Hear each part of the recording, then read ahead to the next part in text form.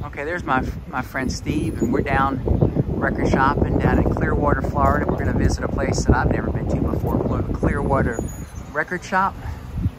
And he's showing me the way in there. He wants that Beatles sign though. They won't sell it to him, but we'll see if we can talk him into it today. But we're gonna see what we can find here today at the Clearwater Record Shop. All right, here we are inside. Man, this place is extremely overwhelming and fantastic. So look at all of that vinyl on the wall. All this vinyl through here. Wow. There's nooks and crannies of collectibles everywhere. And we've got this whole other adjoining room here. And look at all of the CDs. Excuse me. A lot of nice stuff hanging on the wall. God, another huge room of vinyl and stuff. I mean, this is like talking days to spend in here. Howdy. Hey. That's the proprietor. Oh my gosh. So I need to get started somewhere and kind of decide what I'm looking for here, and we'll check back in with you and we'll show you some more video here in a little bit. There's my friend Steve getting some help trying to find a rare Beatles cover record. Frank Ifield, anybody know that one? He's hoping he could find it. And there's some box sets and just some really neat collectibles in here.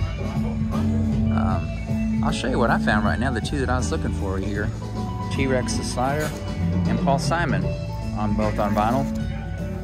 Wanted to get these from my 1972 best of, and a couple more that I wanna look for. Let's see if we can find them. But this place is just blowing my mind, and I just kind of really need to be patient and think about what I'm actually looking for here. But so chances are it's going to be here.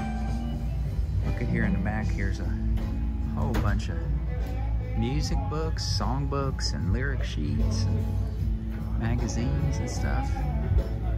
Pretty damn incredible.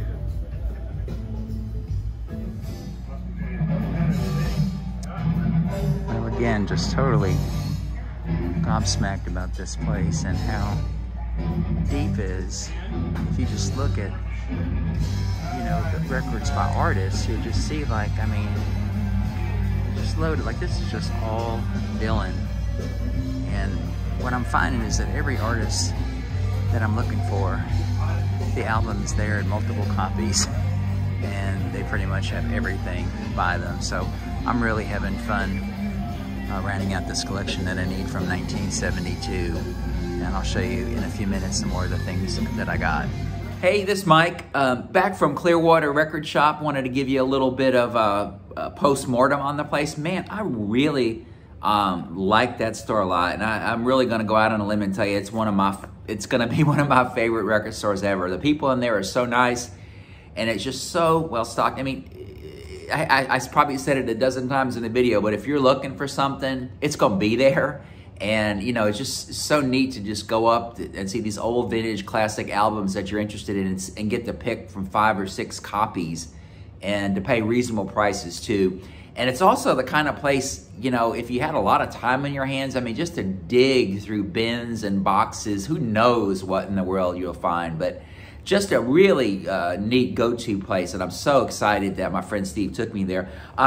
Real quick, just to go through what I picked up. You saw that the Paul Simon record. I'm working on my 1972 stuff. I think I told you before, stuff I bought on 8-track I need to put on vinyl.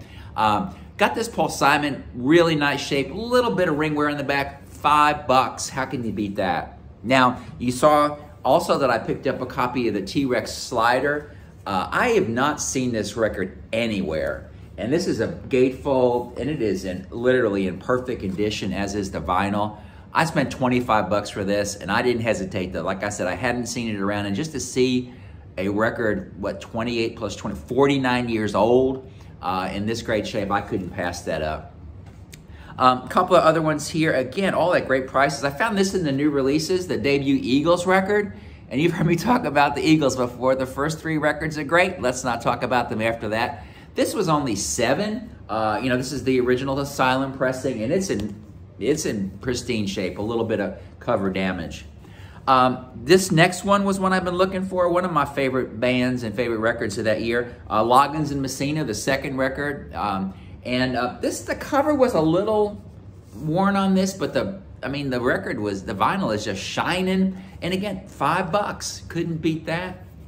And then the last one, I really had a hard time finding this, and they had about 6 or 7 copies here, and one I really am excited to have on vinyl. Stevie Wonder's Inner Visions, again from 1972. And something I noticed, and I need to look into this, there's some Braille writing on the top here. I noticed it didn't seem to be on every copy, so that's something I'm going to look into. But again, really nice shape. It's a gatefold. The vinyl is in perfect condition, and this was only, I think this was 8. So came out of there with a haul of 5 really nice records. My friend spent a lot more money than I did, and I'm limited to what I can take back on the plane. But anyway, definitely put this on your list if you're anywhere in the St. Pete, Tampa, Clearwater, Sarasota area. Clearwater Record Shop. If you're a record collector, you will have a great time in there. So thanks for watching. Hit the like button, hit the share button, and please, please, please, please subscribe. It doesn't cost you anything, and it helps me get to the magic 100. Last time I looked, I was at $8.99, so we're going to get there soon. But thanks again, and we'll be talking more about records as the week goes on. I've got a couple more trips planned here.